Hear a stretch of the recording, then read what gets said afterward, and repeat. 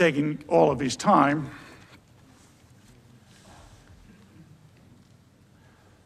Thank you, Mr. President.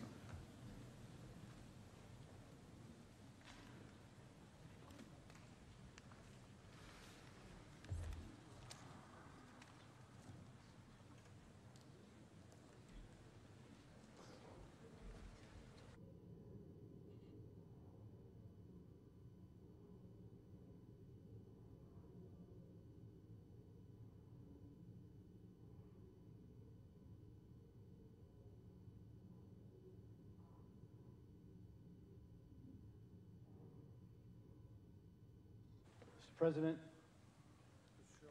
leaders,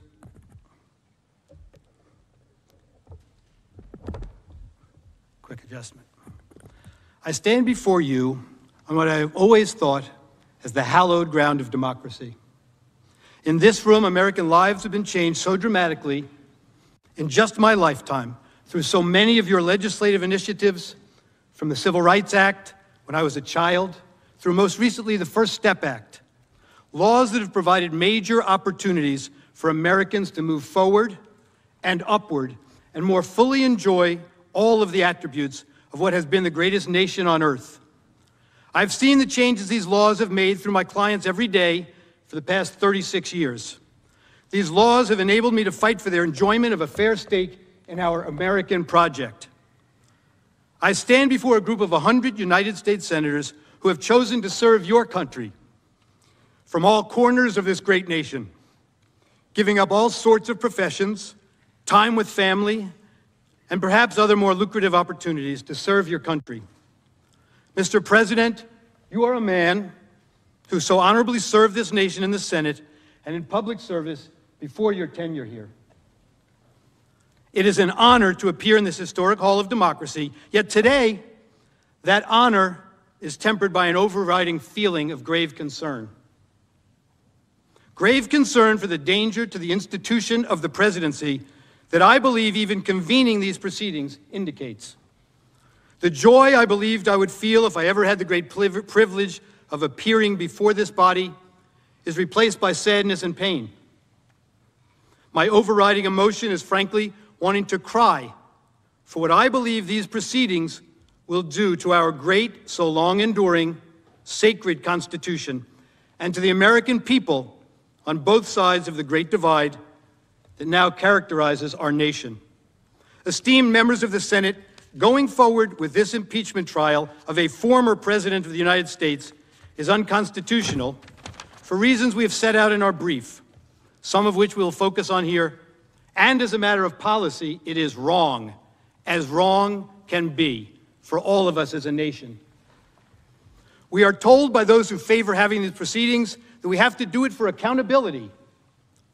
But anyone truly interested in real accountability for what happened at the Capitol on January 6th, would of course insist on waiting for a full investigation to be completed.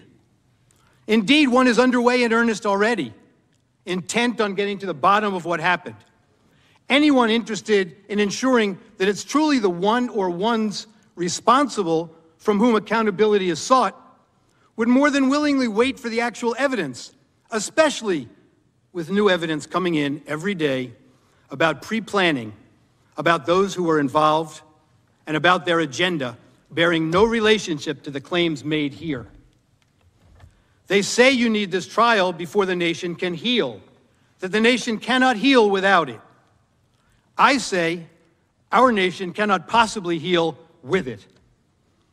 With this trial, you will open up new and bigger wounds across the nation, for a great many Americans see this process for exactly what it is: a chance by a group of partisan politicians seeking to eliminate Donald Trump from the American political scene and seeking to disenfranchise 74 million plus American voters and those who dare to share their political beliefs and vision of America. They hated the results of the 2016 election and want to use this impeachment process to further their political agenda. These elitists have mocked them for 4 years. They've called their fellow Americans who believe in their country and their Constitution deplorables. And the latest talk is that they need to deprogram those who supported Donald Trump and the grand old party. But at the end of the day, this is not just about Donald Trump or any individual. This is about our Constitution and abusing the impeachment power for political gain.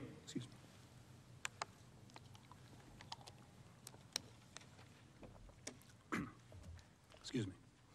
They tell us that we have to have this impeachment trial, such as it is, to bring about unity. But they don't want unity, and they know this so-called trial will tear the country in half, leaving tens of millions of Americans feeling left out of the nation's agenda, as dictated by one political party that now holds the power in the White House and in our national legislature. But they're proud Americans who never quit getting back up when they're down, and they don't take dictates from another party based on partisan force-feeding. This trial will tear this country apart, perhaps like we have only seen once before in our history.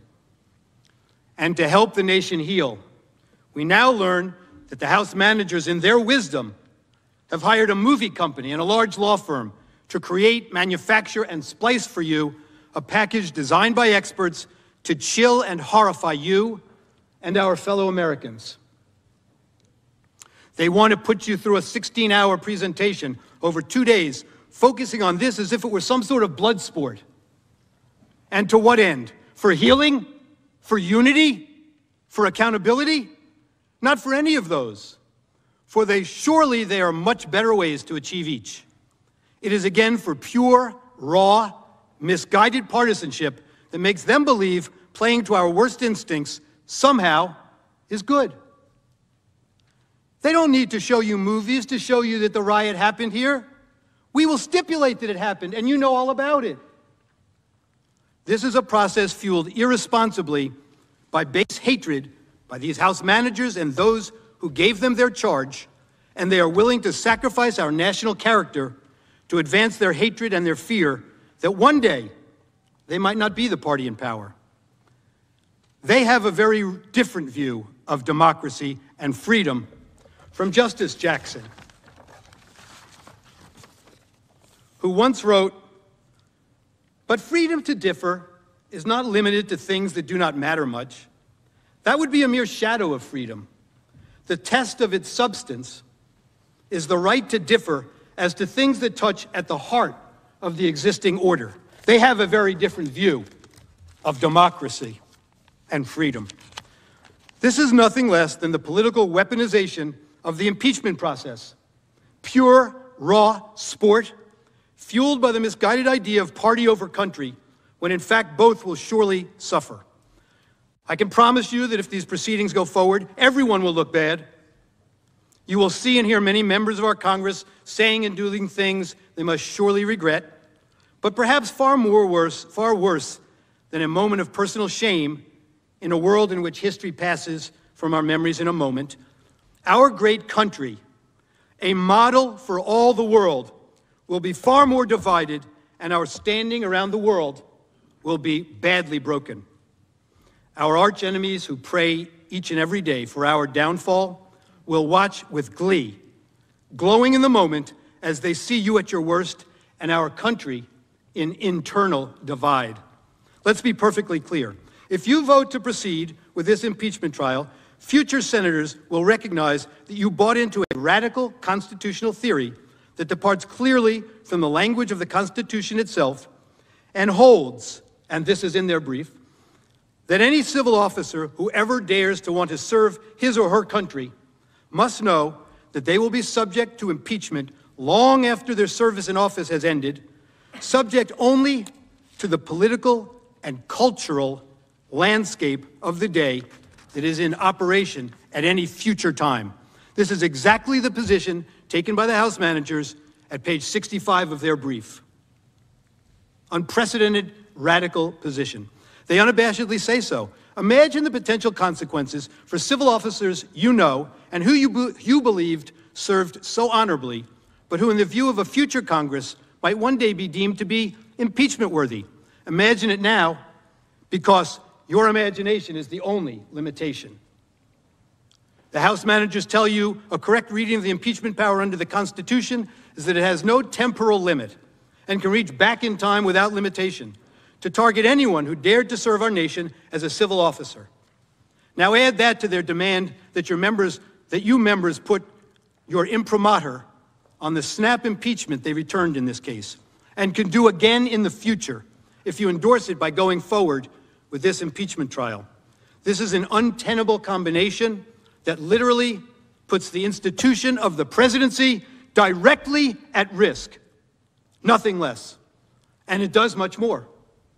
Under their unsupportable constitutional theory and tortured reading of the text, every civil officer who has served is at risk of impeachment if any given group elected to the House decides that what was thought to be important service to the country when they served now deserves to be canceled.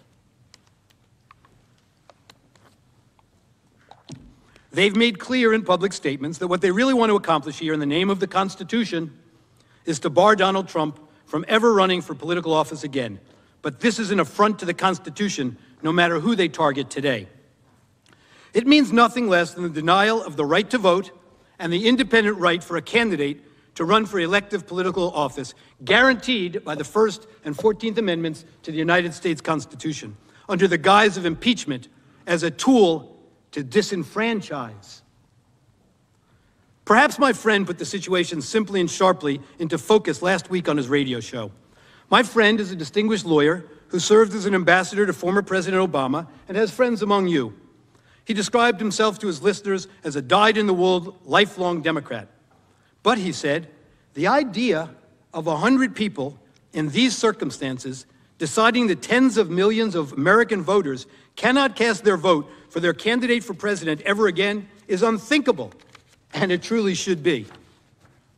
I will discuss today several reasons this matter should not and must not proceed, why the Senate lacks jurisdiction to conduct this trial of a former president, a president no longer in office and now a private citizen. Any single reason in our trial memorandum or discussed today suffices.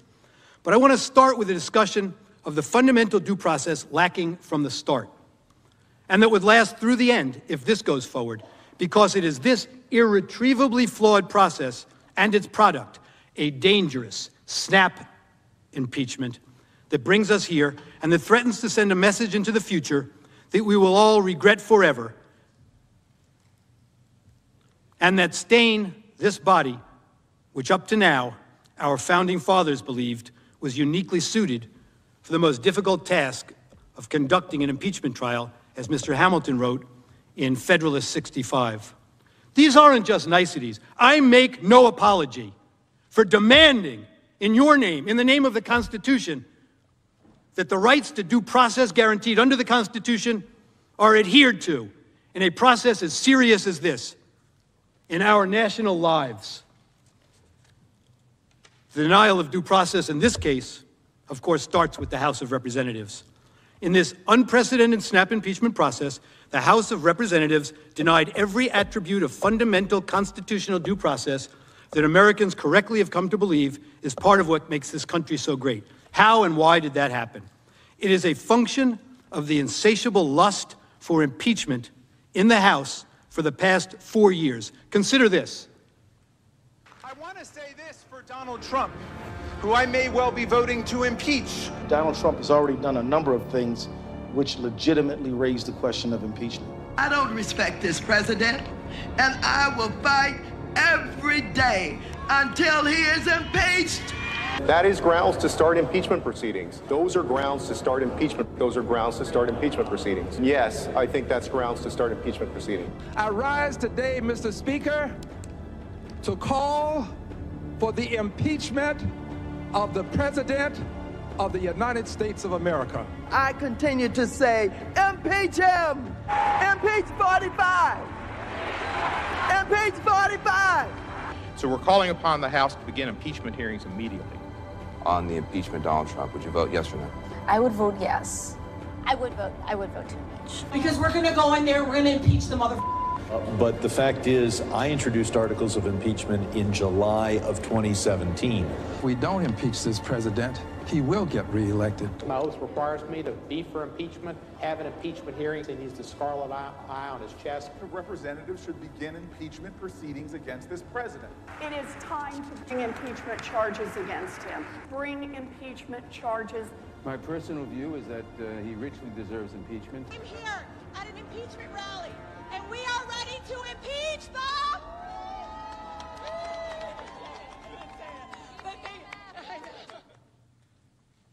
The relevant timeline in the House reveals the rush to judgment. On the day following the January 6th riot, the House leadership cynically sensed a political opportunity to score points against the outgoing then-President Trump. And the Speaker demanded that Vice President Pence invoke the 25th Amendment, threatening immediate impeachment for the President if Mr. Pence did not comply with this extraordinary and extraordinarily wrong demand.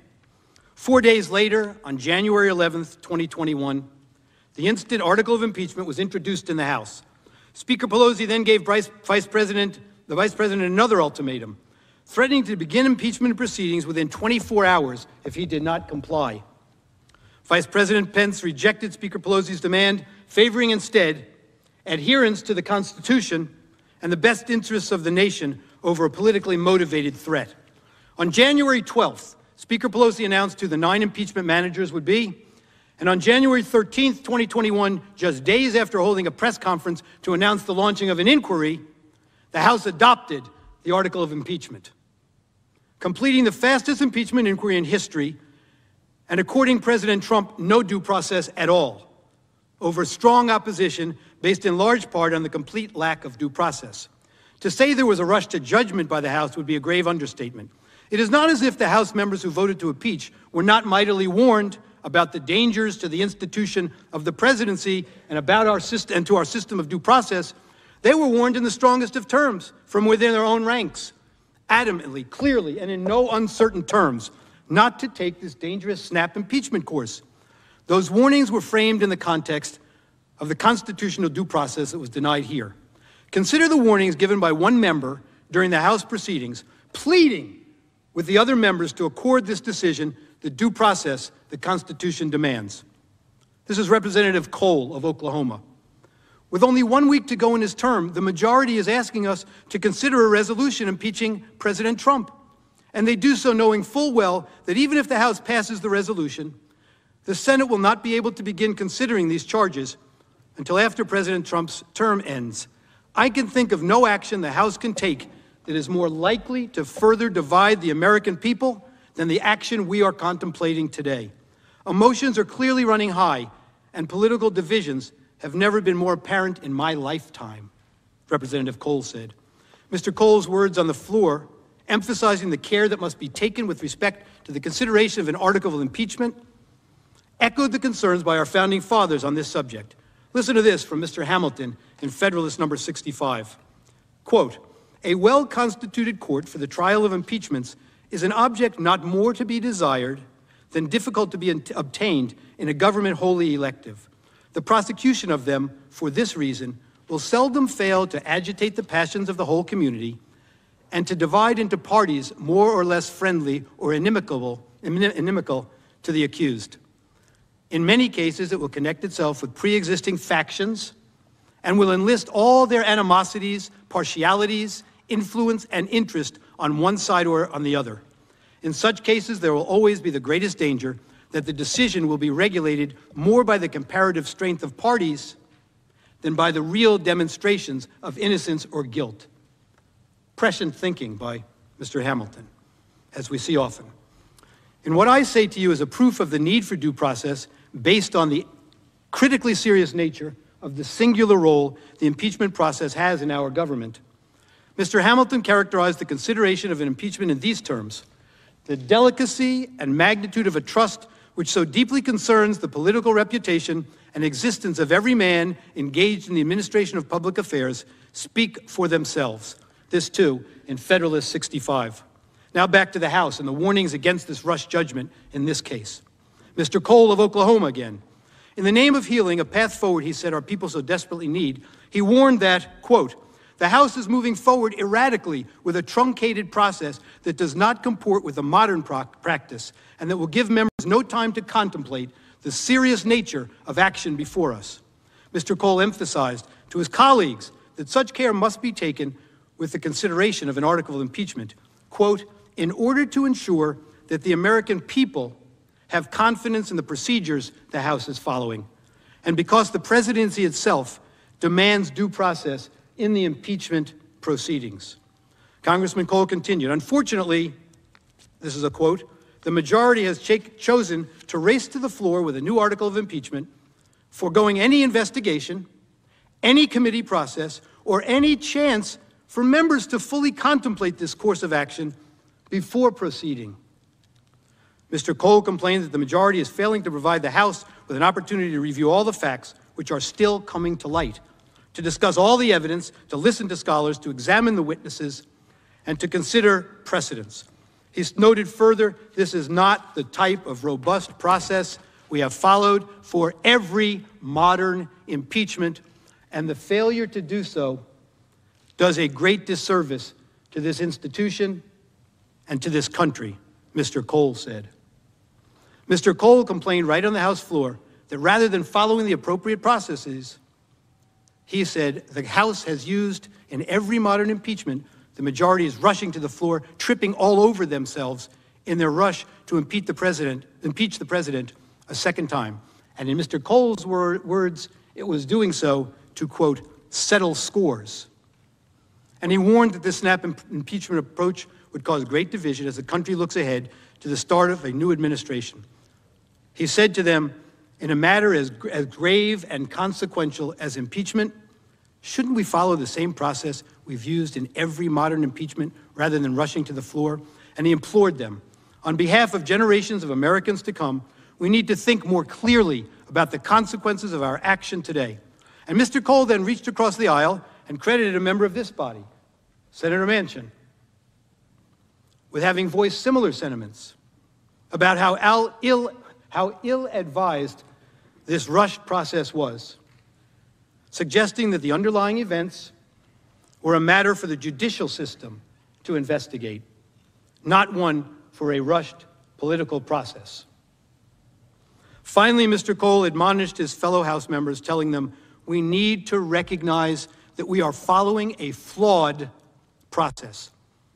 The alarm Mr. Cole sounded went unheeded. Now let us consider the process in the House that actually was due. The House managers assert in a memorandum that the House serves as a grand jury and prosecutor under the Constitution. They told you that again today. If this is accurate, then they highlight the complete failure to adhere to due process. One should not diminish the significance of impeachment's legal aspects, particularly as they relate to the formalities of the criminal justice process. It is a hybrid of the political and legal, a political process moderated by legal formalities. This is a quote, Richard Broughton. The Fifth Amendment to the United States Constitution provides, in relevant part, that no person shall be deprived of life, liberty, or property without due process of law. The Supreme Court long ago recognized in Matthews versus Eldridge that at its core, due process is about what we all want, what we all have the right to demand, fundamental fairness. One scholar, Brian Owsley, has written that the impeachment process should and does include some of the basic safeguards for the accused that are observed in a criminal process, such as fairness, due process, presumption of innocence, and proportionality, basic American values. And of course, we know that the Supreme Court has recognized that due process protection attend congressional investigations. While Congress is empowered to make its own rules of proceeding, it may not make rules that ignore constitutional restraints or violate fundamental rights.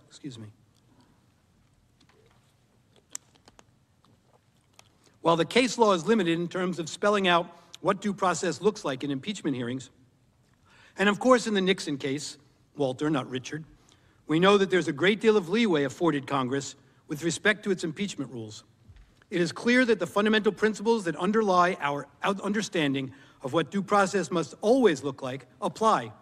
In Hastings versus United States, D.C. court case, vacated on different grounds, they addressed the matter, clearly concluding that the Due Process Clause applies to impeachment proceedings and that it imposes an independent constitutional constraint on how the Senate exercises its sole power to try all impeachments under Article 1, Section 3, Clause 6. Court wrote in Hastings, impeachment is an extraordinary remedy. As an essential element of our constitutional system of checks and balances, impeachment must be invoked and carried out with solemn respect and scrupulous attention to fairness. Fairness and due process must be the watchword whenever a branch of the United States government conducts a trial, whether it be in a criminal case, a civil case, or a case of impeachment. A 1974 Department of Justice memo suggested the same view, opining that, quote, whether or not capable of judicial enforcement, due process standards would seem to be relevant to the manner of conducting an impeachment proceeding. More specifically, as the Hastings Court described it, one of the key principles that lies at the heart of our constitutional democracy.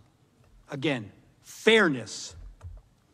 The Supreme Court's precedents establish the general rule that individuals must receive notice and an opportunity to be heard before the government deprives them of a constitutionally protected interest. It is also true that in any proceeding that may lead to deprivation of a protected interest, it requires fair procedures commensurate with the interests at stake. Impeachment proceedings plainly involve deprivations of property and liberty interests protected by the Due Process Clause. And the House surely seeks to strip Donald Trump of his most highly cherished constitutional rights, including the right to be eligible to hold public office again, should he so choose. Due process must apply, and at a minimum, due process in the impeachment process must include that the evidence must be disclosed to the accused, and the accused must be permitted an opportunity to test and confront the evidence, particularly through the rights to confront and cross-examine witnesses, which have long been recognized as essential to due process. In almost every setting where important decisions turn on questions of fact, due process requires an opportunity to confront and cross-examine. It is unfathomable that the framers, steeped in the history of Anglo-American jurisprudence, would create a system that would allow the chief executive and commander-in-chief of the armed forces to be impeached based on a process that developed evidence without providing any of the elementary procedures that the common law developed over centuries for ensuring the proper testing of evidence in an adversarial process. We would never countenance such a system in this country. Current members of the House and Senate leadership are themselves on record repeatedly confirming these procedural due process requirements. Indeed, Congressman Nadler is on record asserting that in the context of a House impeachment investigation, due process includes, quote, the right to be informed of the law, of the charges against you, to call your own witnesses, and to have the assistance of counsel.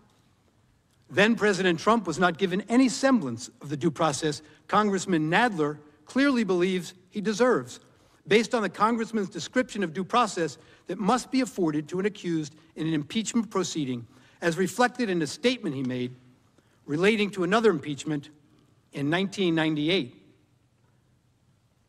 No reason was found for the apparent change in the congressman's point of view with respect to the two objects of the impeachment at issue. These fundamental attributes of due process have been honored as required parts of modern impeachment protocol since at least 1870. It's not seriously debatable, nor should it be, by any American legislator. In spite of all this, the House leadership defied all the norms and denied the then president all of his basic and constitutionally protected rights. For then President Donald Trump, the House impeachment procedure lacked any semblance of due process whatever. It simply cannot be credibly argued to the country, and we do not make special rules for different targets. It's the very integrity of the institution that suffers when we do, and that is what the House leadership knowingly has caused. A review of the House record reveals that the Speaker streamlined the impeachment process. House Resolution 24 to go straight to the floor for a 2-hour debate and a vote without the ability for amendments. The House record reflects no committee hearing, no witnesses, no presentation or cross-examination of evidence, and no opportunity for the accused to respond or even have counsel present to object. As the New York Times recently reported, There were no witness interviews, no hearings, no committee debates, and no real additional fact-finding. House managers claimed the need for impeachment was so urgent that they had to rush the proceedings with no time to spare for a more thorough investigation, or really any investigation at all. But that claim is belied by what happened or didn't happen next. The House leadership unilaterally and by choice waited another 12 days to deliver the article to this Senate to begin the trial process. In other words, the House leadership spent more time holding the adopted article than it did on the whole process leading up to the adoption of the article. That intentional delay, designed to avoid having the trial begin while Mr. Trump was still president, led to yet another egregious denial of due process. Excuse me. Article 1, Section 3 of our Clause 6 of our Constitution, of course, provides in pertinent part that the Senate shall have the sole power to try all impeachments. When sitting for that purpose, they shall be on oath or affirmation, and when the President of the United States is tried, the Chief Justice shall preside. By intentionally waiting until President Trump's term of office expired before delivering the article of impeachment to the Senate to initiate trial proceedings, Speaker Pelosi deprived then-President Trump of the express constitutional right and the right under the Senate's own Rule 4 to have the Chief Justice of the United States preside over his trial and wield the considerable power provided for in the rules of procedure and practice in the Senate when sitting on impeachment trials. That power includes, under Rule 5, the presiding officer's exclusive right to make and issue all orders, under Rule 7, to make all evidentiary orders, subject to objections by a member of the Senate. We say respectfully that this intentional delay by Speaker Pelosi, such that in the intervening period, President Trump became private citizen, Mr. Trump, constitutes a lapse or waiver of jurisdiction here. For Mr. Trump no longer is the president, described as subject to impeachment in Article 1, Section 3, Clause 6, and in Article 2, Section 4. And this body, therefore, has no jurisdiction as a function of that additional due process violation by Speaker Pelosi. Moreover, with all due respect, then-President Trump suffered a tangible detriment from Speaker Pelosi's actions, which violates not only his rights to due process of law, but also his express constitutional right to have the Chief Justice preside. That tangible detriment includes the loss of the right to a conflict-free, impartial presiding officer, with all due respect. The very purpose behind requiring the Chief Justice to preside over the President's impeachment trial, along with the other benefits of having the two branches combined, the Chief Justice from the judiciary and the Senate, for the impeachment trial of the President, reflected in Federalist 66. One of the reasons the Chief Justice was chosen for that task. Mr. Trump now faces a situation in which the presiding officer will serve as both judge, with all the powers that the rules endow him with, and juror with a vote. And beyond that, the presiding officer, although enjoying a lifelong honorable reputation, of course, has been Mr. Trump's vocal and adamant opponent throughout the Trump administration, and in fact, in the very matter on trial, the presiding officer, respectfully, already has publicly announced his fixed view, before hearing any argument or evidence, that Mr. Trump must be convicted on the article of impeachment before the Senate, and indeed that members in both parties have an obligation to vote to convict as well. Nowhere in this great country would any American, and certainly not this honorable presiding officer, consider this scenario to be consistent with any stretch of the American concept of due process and a fair trial, and certainly not even the appearance of either. By no stretch of the imagination could any fair-minded American be confident that a trial so conducted would or could be the fair trial promised by the leader.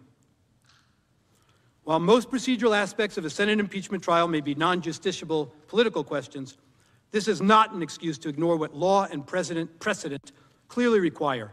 The present situation either presents a violation of the constitutional text found in the articles mentioned above that require the Chief Justice to preside when the President is on trial, or it is a clear denial of due process and fair trial rights for private citizen Trump to face an impeachment trial so conducted by the Senate. The impeachment article should be treated as a nullity and dismissed based on the total lack of due process in the House. It should be dismissed because of Speaker Pelosi's intentional abandonment or waiver of jurisdiction, if the House ever acquired jurisdiction. And the article should be dismissed because the trial in the Senate of a private citizen is not permitted, let alone with the conflicts just described that attend this proceeding. Finally, on the subject of due process in this matter, I say the following.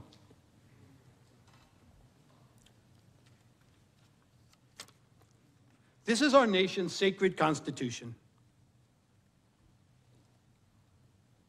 It has served us well since it was written, and it's been amended only through a careful process. It is a document unique in all the world. It is a foundational part of what makes the United States a beacon of light among the other nations of the world. It not only has room for a tremendous variety of perspectives on the philosophical and political direction our country should take, it encourages the advocacy of our differences. But we have long held that fundamental to its health and well-being, and therefore to ours as a nation, is its insistence on due process for every citizen. The emphasis on the right to due process long ago was recognized as its life breath, a primary guarantor of its eternal viability as our political, civic, and national guiding light. We all well know that there are many systems in other countries around the world that do not offer any semblance of the safeguards our constitutional concept of due process provides. Some of them have chosen their own handbooks, which direct their citizens' conduct on penalty of death. This is one of them. There can be no room for due process in such a system as this, or the system would be lost. Snap decisions are required in a system like this to maintain power for one political philosophy over all others in those kinds of systems. But we as a nation have rejected those systems and the kind of snap decisions they demand to maintain control for one party, for one point of view, and for an imposed way of life. We choose to live freely under a constitution that guarantees our freedom. Other countries fear those freedoms and seek to ensure adherence to a party line in all civic, political, spiritual, and other affairs, and to ensure that the party line is towed in those systems have no place for due process. Snap decisions that remove political figures are the norm. Maintaining their systems depend on it. That is not our way in America, and never must be. We choose in America to live by our Constitution and its amendments, and the due process this document demands for every citizen among us. By putting your imprimatur on the snap judgment made in this matter to impeach the President of the United States without any semblance of due process at every step along the way, puts the office of the President of the United States at risk every single day. It is far too dangerous a proposition to countenance, and you must resoundingly reject it by sending the message now that this proceeding, lacking due process from start to finish, must end now with your vote that you lack jurisdiction to conduct an impeachment trial for a former president whose term in office has expired and who is now a private citizen. So one reason you must send this message here and now is because of the complete lack of due process that brought this article of impeachment before this body. God forbid we should ever lower our vigilance to the principle of due process. An impeachment trial of a private citizen Trump held before the Senate would be nothing more nor less than the trial of a private citizen by a legislative body. An impeachment trial by the Senate of a private citizen violates Article 1, Section 9 of the United States Constitution, which provides that no bill of attainder shall be passed. The bill of attainder, as this clause is known, prohibits Congress from enacting a law that legislatively determines guilt and inflicts punishment upon an identifiable individual without provision of the protections of a judicial trial. A bill of attainder is a legislative act which inflicts punishment without a judicial trial. A judicial trial. The distinguishing characteristic of a bill of attainder is the substitution of a legislative determination of guilt and legislative imposition of punishment for judicial finding and sentence. The Bill of Attainder Clause and the separation of powers doctrine generally reflects the framers' concern that trial by a legislature lacks the safeguards necessary to prevent the abuse of power. As the Supreme Court explained in United States versus Brown, the best available evidence, the writings of the architects of our constitutional system, indicate that the Bill of Attainder Clause was intended not as a narrow, technical, and therefore soon-to-be outmoded prohibition, but rather as an implementation of the separation of powers, a general safeguard against legislative exercise of the judicial function. More simply, trial by legislature. The Bill of Attainder reflected the framers' belief that the legislative branch is not so well suited as politically independent judges and juries. When the Senate undertakes an impeachment trial of a private citizen, as it clearly understands to be the case here, supported by the facts that the Chief Justice is not providing and Mr. Trump is not the president, it is acting as a judge and jury rather than a legislative body. And this is exactly the type of situation that the Bill of Attainder constitutional provision was meant to preclude. It is clear that disqualification from holding future office, the punishment the House managers intend to seek here, is a kind of punishment, like a banishment and others, that is subject to the constitutional prohibition against the passage of bills of attainder, under which general designation bills of pains and penalties are included. The cases include Cummings, Ex parte Garland, and this Brown case. The Supreme Court 3 times has struck down provisions that precluded support of the South or support of communism from holding certain jobs as being in violation of this prohibition. Thus, the impeachment of a private citizen in order to disqualify them from holding office is an unconstitutional act constituting a bill of attainder. Moreover, this is the exact type of situation in which the fear would be great that some members of the Senate might be susceptible to acting in the haste the House acted in when it rushed through the article of impeachment in less than 48 hours, acting hastily simply to appease the popular clamor of their political base, the very kind of concern expressed by Mr. Hamilton in Federalist 65. Moreover, as Chief Justice Marshall warned in Fletcher versus Peck, it is not to be disguised that the framers of the Constitution viewed with some apprehension the violent acts which might grow out of the feelings of the moment, and that the people of the United States, in adopting that instrument, have manifested a determination to shield themselves and their property from the effects of those sudden and strong passions to which men and women are exposed. The restrictions on the legislative power of the states are obviously founded in this sentiment, and the Constitution of the United States contains what may be deemed a Bill of Rights for the people of each state. No state shall pass any bill of attainder in this form.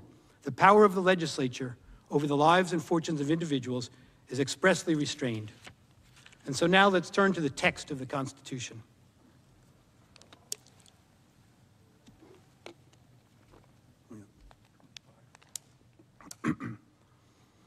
Turning to the text of the Constitution is, for many, of course, the most appropriate and the most important starting place for trying to answer a Constitution-based question. There are several passages of the United States Constitution that relate to the federal impeachment process. Let's turn to a reading of the text now. A true textual analysis, as the name implies, always begins with the words of the text and only resorts to legislative history, or history itself, if the meaning of the text is not plain.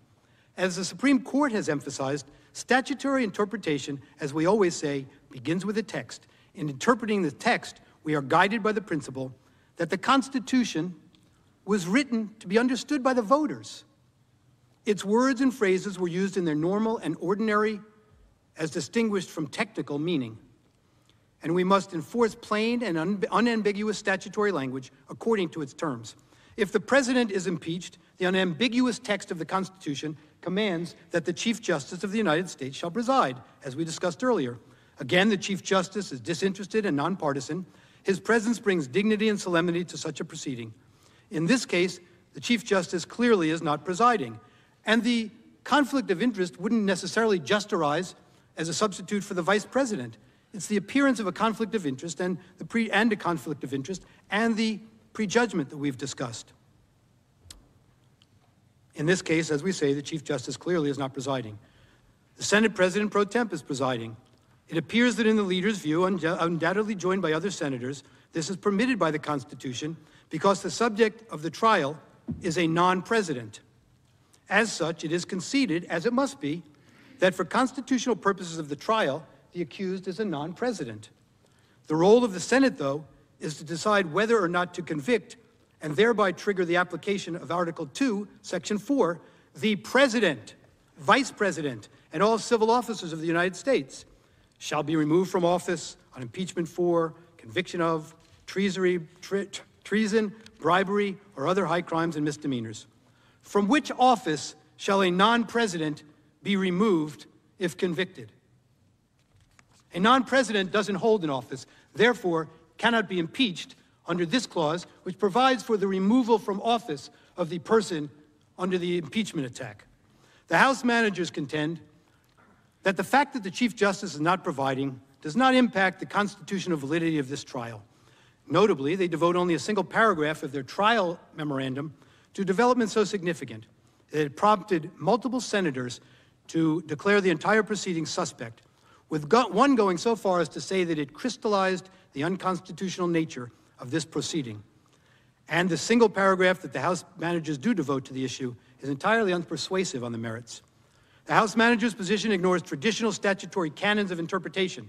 It is well established that a term, as a matter of statutory interpretation, that a term appearing in several places in a statutory text is generally read the same way each time it appears. This presumption is at its most vigorous when a term is repeated within a given sentence. Additionally, the court in at least one instance has referred to a broader, quote, established canon, that similar language contained within the section of a statute be accorded a consistent meaning. I know this is a lot to listen to at once, a lot of words, but words are what make our Constitution, quite frankly, and the interpretation of that Constitution, as you well know, a product of words. If the text, quote, the President of the United States, in the constitutional provision requiring the Chief Justice to preside can refer only to the sitting president and not to former presidents, then the textual identification of the President contained in Article 2, Section 4, which makes the President amenable to impeachment in the first place, also excludes anyone other than the sitting President. In full, that sentence provides that, quote, the President, Vice President, and all civil officers of the United States shall be removed from office on impeachment for and conviction of treason, bribery, or other high crimes and misdemeanors. This is the substantive phrase of the Constitution vesting the conviction and removal power in the Senate, and it contains a clear jurisdictional limitation. The House managers do understand what the word president means for purposes of other constitutional provisions, and so they should understand this limitation as well. Only a sitting president is referred to as the President of the United States in the Constitution. And only a sitting president may be impeached, convicted, and removed upon a trial in the Senate. The President in Article 2, Section 4, and the President in Article 1, Section 3 identify the same person. If the accused is not the President in one, he is not the President in the other. No sound textual interpretation, I emphasize textual, no sound textual interpretation principle permits a contrary reading. In the words of the Supreme Court, it is a normal rule of statutory construction that identical words used in different parts of the same act are intended to have the same meaning. Unwittingly or unwillingly, as it may be, Senate Democrats, in their announcement that Senator Leahy is presiding, have already taken their position on this matter. The accused is not the President. The text of the United States Constitution, therefore, does not vest the Senate with the power to try him and remove him, a factual nullity, he can't be removed, something, or disqualify him, a legal nullity, as if he were the President. House managers contend the Senate has jurisdiction over this impeachment because despite the fact that he's no longer the President, the conduct that the former President is charged occurred while he was still in office. That argument does not in any way alter the Constitution's clear textual identification of the President. House managers justify their strained argument by noting that the Constitution's impeachment provisions are properly understood by reference to this overarching constitutional plan. But with that very justification in mind, their argument fails once again. In an impeachment, it is the accused's office that permits the impeachment. Ceasing to hold that office terminates the possibility and the purpose of impeachment. Private persons may not be impeached in America. And so they asked you to look back at the British model. The Constitution, as I say, does not make private citizens subject to impeachment. The founders rejected the British model that allowed Parliament to impeach anyone except for the king. And so they limited impeachment to certain public officials, including presidents in our country. Next, on the textual front, the primary, in fact, the only required remedy of conviction is removal. Article 2, Section 4, straightforward rule. Whenever a civil officer is impeached and convicted for high crimes and misdemeanors, they shall be removed. It is undeniable that in this instance, removal is moot in every possible regard. Removal is a factual and legal impossibility. Yet the article of impeachment itself, read it, in the wherefore clause, it calls for removal. This is one reason why impeachment proceedings are different from ordinary trials, and why the Constitution pointedly separates the two. In ordinary criminal jurisprudence, a person convicted of public crimes while he or she was in office may still be punished even though they no longer hold that office. Not so with impeachment. In a Senate impeachment trial, conviction means and requires removal. And conviction without a removal is no conviction at all. Only upon a valid conviction and its requisite enforceable removal may the additional judgment of disqualification plausibly be entertained. Presidents are impeachable because presidents are removable. Former presidents are not, because they cannot be removed. The Constitution is clear. Trial by the Senate sitting as a court of impeachment is reserved for the President of the United States, not a private citizen who used to be President of the United States. Just as clear, the judgment required upon conviction is removal from office, and a former president can no longer be removed from office. The purpose, text, and structure of the Constitution impeachment clauses confirm this intuitive and common sense understanding. So wrote Judge Michael Ludwig, former judge in the United States Court of Appeals for the Fourth Circuit. And indeed, there are state court decisions that analyze this very same language and conclude that impeachment can only be entertained against an existing officer subject to removal. Read State versus Hill from Nebraska and Smith versus Brantley, 1981 decision from the Florida Supreme Court. This is the first time that the United States Senate has ever been asked to apply the Constitution's textual identification of the president in the impeachment provisions to anyone other than the sitting president of the United States. And of course, most significantly from a textual approach, the term specifically used is the president, not a president. And there can be only one president, the incumbent at a time. Judge Ludwig relies on this textual reading for his firm conclusion that a former president cannot be impeached or convicted. Consider the alternative, as Robert Delahunty, Professor John Yoo have. If Mr. Trump can be convicted as the president, the language the Constitution uses, then why is he not still the president under the Commander-in-Chief Clause, for example? They are joined by Professor Alan Dershowitz and University of Chicago Professor Richard Epstein in their focus and conclusion. They point out the dangers of an approach that deviates from a focus on the text, if there is no temporal limitation. That's what they've suggested to you. Remember, you can go back in time and impeach any civil officer who ever served for anything that occurred during the course of their service, time immemorial. With the House manager's position, the concept necessarily includes all former executive officers and judges, including perhaps the impeachment now of Jimmy Carter for his handling of the Iran hostage scandal, as one example. That flows logically from their argument, without any hesitation. Further, they ask, why not then countenance a broad reading of other terms? When I say they ask, I mean these experts who have opined on this. Why not then countenance a broad reading of other terms, such as terms like high crimes and misdemeanors, however broadly construed, are intended to be exclusively the only kind of conduct intended as impeachable. They conclude, these experts, that by writing that a non-textual impeachment power would undermine the Constitution's effort to make the president independent of Congress, a central goal of the Founding Fathers. The authors convincingly argue for textual analysis over non-textual analysis, over non-textual reliance on a presentation of history, suggesting that if one's presentation of history were to control, it would expressly permit conduct contrary to the express language, leading to clearly unintended results. And I must tell you that I've spoken to Judge Ken Starr at some length over this past week about this, and this textual approach is something he, too, feels very strongly about. I also happen to be friendly with Chuck Cooper, by the way, who's a fine person. Also happens to be a person who has a strong animus against President Trump. But Chuck Cooper is a fine lawyer and a fine person, as I'm sure our friends from Alabama know. As we already have discussed, the risks to the institution of the presidency and to any and all past officers is limited only by one's imagination. The weakness of the House manager's case is further demonstrated by their reliance on the unproven assertion that if President Trump is not impeached, future officers who are impeached will evade removal by resigning, either before impeachment or Senate trial.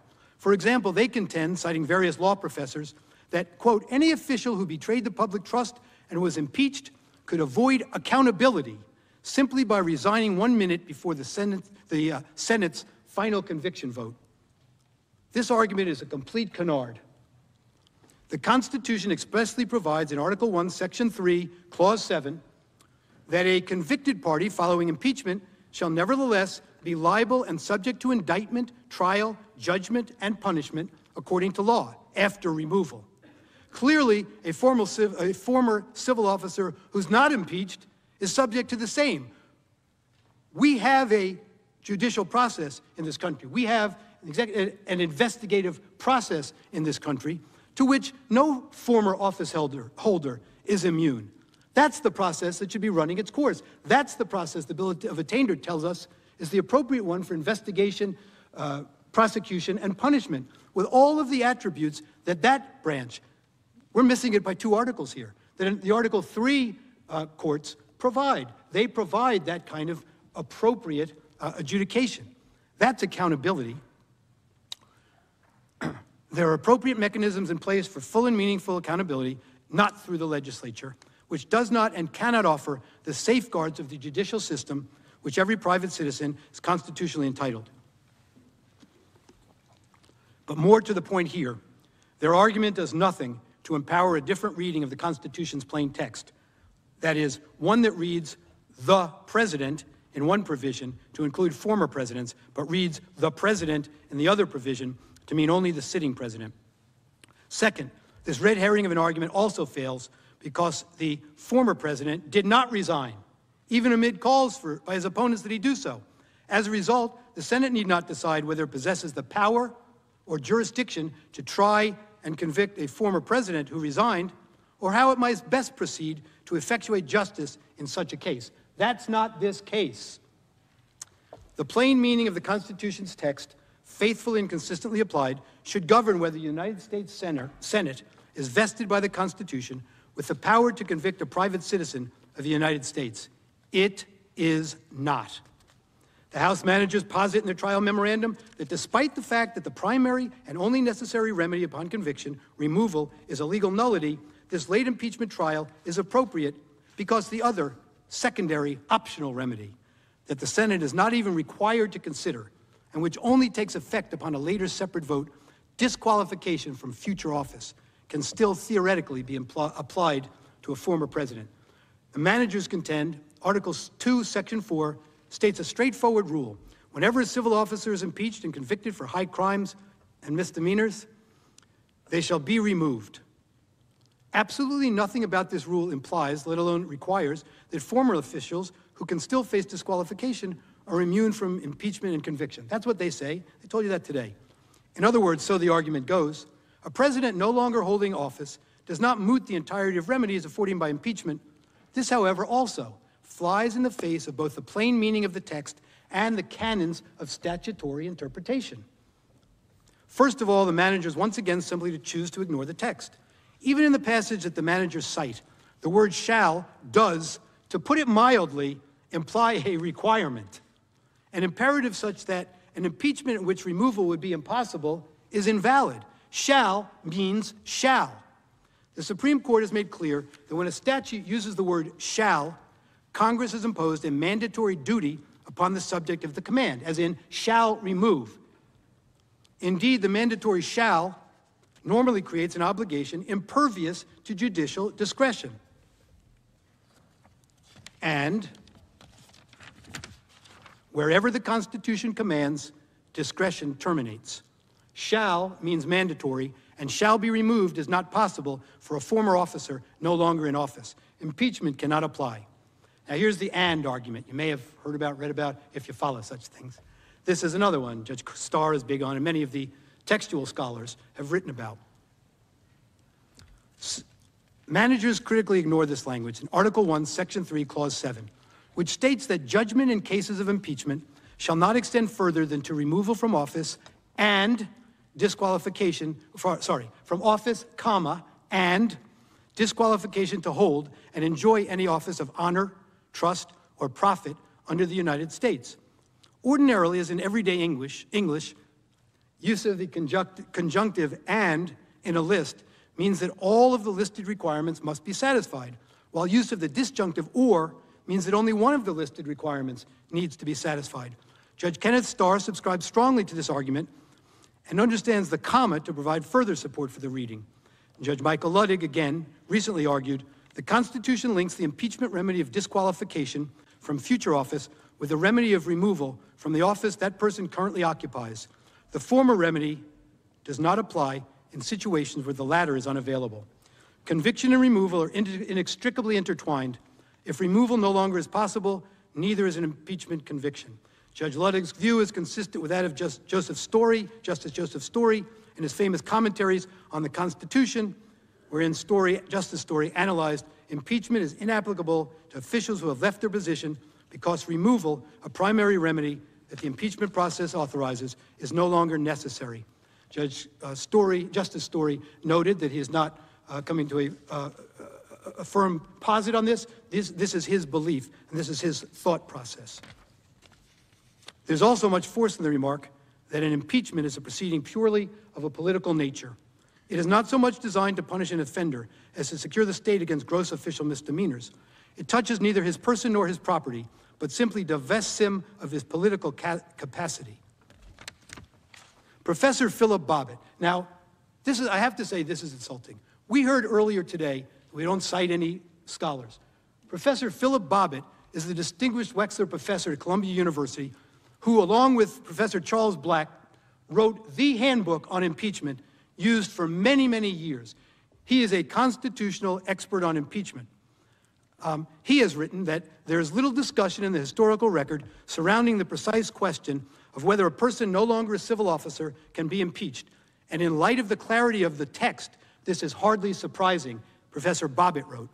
Professor Bobbitt, by the way, who has a rich family history in the Democratic Party, LBJ, also asserted the following as recently as January 27, 2021, arguing against holding this trial.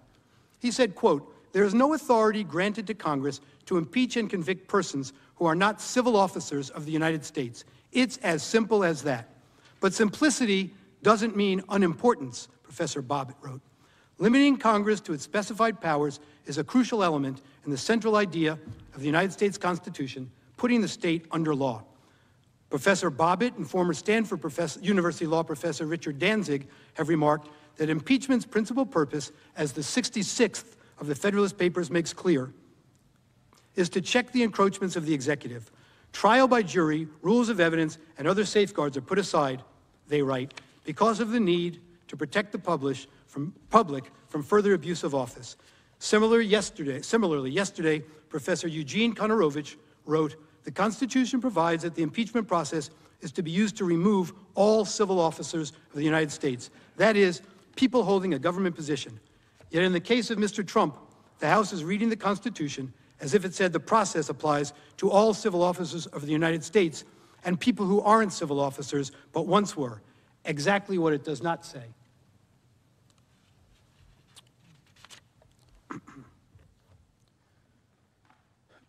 We've been told by the House managers about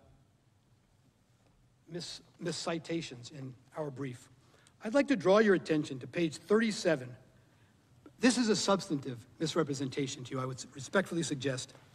And it reflects to me a very different view of democracy, a fear of democracy.